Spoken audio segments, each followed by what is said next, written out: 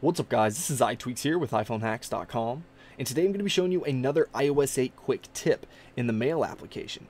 So what we're going to be showing you today is how to quickly mark an email as read or unmark an email as read. So you can see right here, if we jump into our Mail application, you can see that we have a red box email that's not read, so it's unread. But if we swipe to the right here, you can see that we can easily just mark that email as read without actually going in to the actual email. So we'll just tap on that and you can see that it's already marked as read.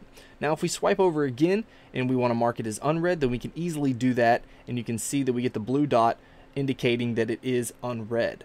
Now you can actually change this up a bit if we go into our settings and then we tap on Mail, Contacts, and Calendars, and we're going to swipe down here to Swipe Options. So if we wanted to change the mark as read option to the swipe left, then you can see right here, if we go down to the swipe right, we're going to select none, and then we're going to tap on swipe left, and we're going to select mark as read.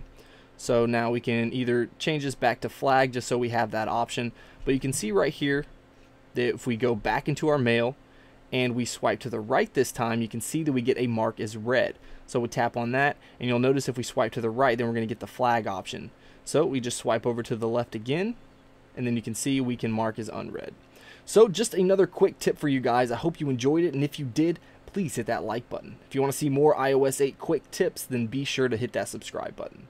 Alright guys, until next time, this is iTweaks with iPhoneHacks.com.